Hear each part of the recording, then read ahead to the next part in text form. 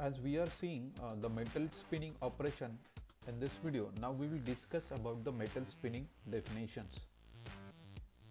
So metal spinning, also known as a spin forming or spinning or metal turning, is a cold metalworking process by which a disc or a tube of metal is rotated at high speed and formed into an axially symmetric part.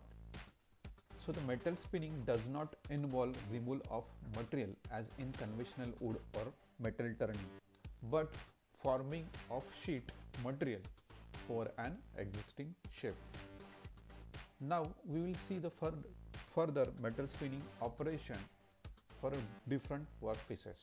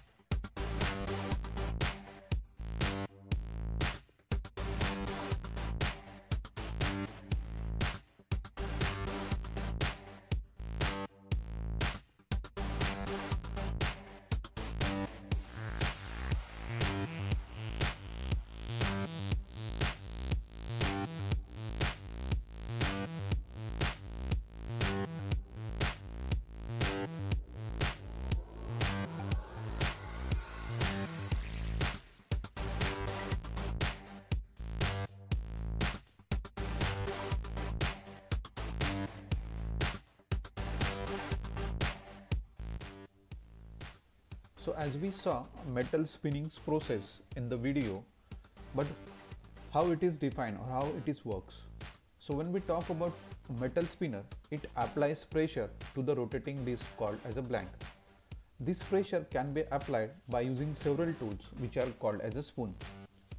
So the pressure applied by the help of spoon in order to shape the metal over a mandrel. So this pressure can be applied by a single tool or by help of multiple tools.